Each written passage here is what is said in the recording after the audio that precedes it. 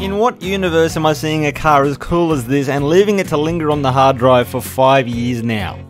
Yeah, nah, I didn't forget about it, but there's the bit of struggle and I'll explain that a bit later. Also, don't be thinking this is a Datsun 120Y, because if it were a Datsun 120Y, it wouldn't have this under the bonnet now, would it? Single overhead cam L-series engine, 1400 cc's, and I'll talk about that too.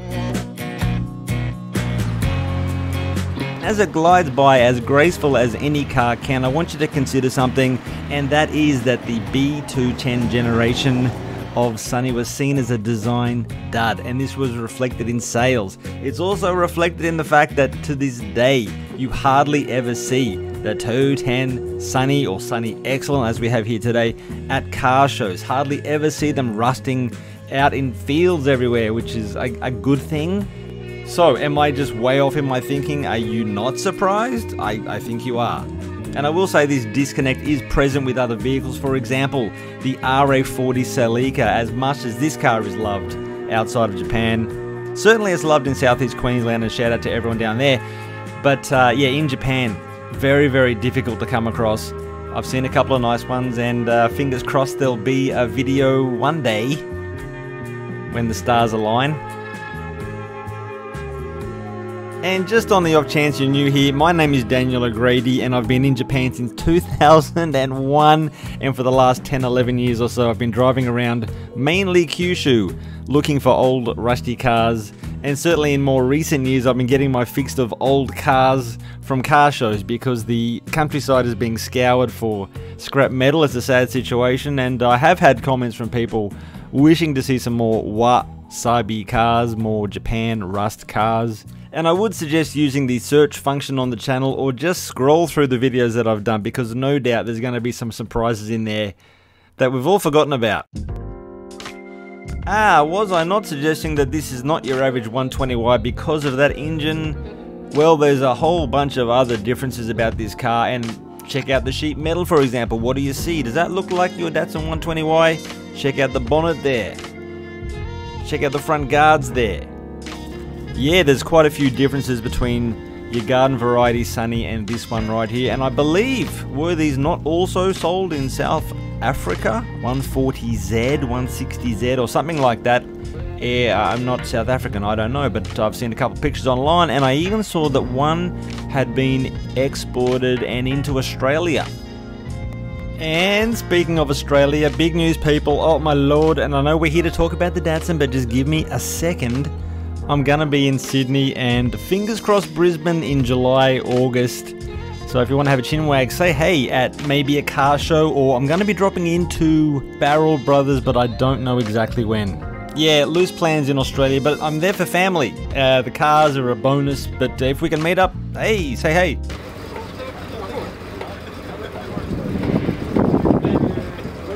Ah, my friend the wind. Literally why I'm sitting here narrating in my room on a glorious Saturday afternoon.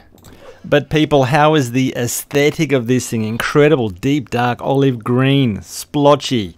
I'm loving it. Black wheels, SSR Mark II's out the back. Steel is up the front, look to be widened. Looks incredible. I want to do that, you know, like the Bellissimo, the hand thing, when like this to the chef, like, hey, that was delicious. Yeah, this is tasty. Yeah, I say we get to the interior because it is a thing of beauty. Brown. How 1970s is this, people? Looks to be in fantastic condition, does it not? Ferrari steering wheel, horn button. He's gone the waggle with like some sort of epic shifter knob. It's incredible. But yeah, the cloth, the trim on the seats, like vinyl and cloth, and beautiful rich sort of a reddish brown, just stunning, beautiful condition. And eagle eyes, do you see the dash? Oops, door cards are good. Yeah. Reminds me of an old sofa we had in Holsworthy back in the 70s. But yeah, it's got all the gauges, people. Apparently this is the one. And the floor carpet, oh geez, so good. I love the shape of the seats. They look super comfy. They remind me of some plastic models of some Mopars back in the day for some reason. What? I hear you exclaim. Yes, a Watanabe wheel out the back. It's got the mark.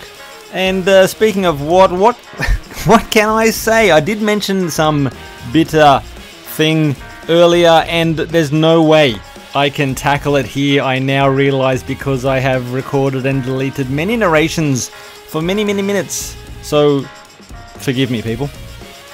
But I will say, living long term in the society that is not the one you were born into is a real challenge. Day in, day out, you see people following nonsensical rules based on arbitrary notions. Then you realize that's exactly what you were doing back home.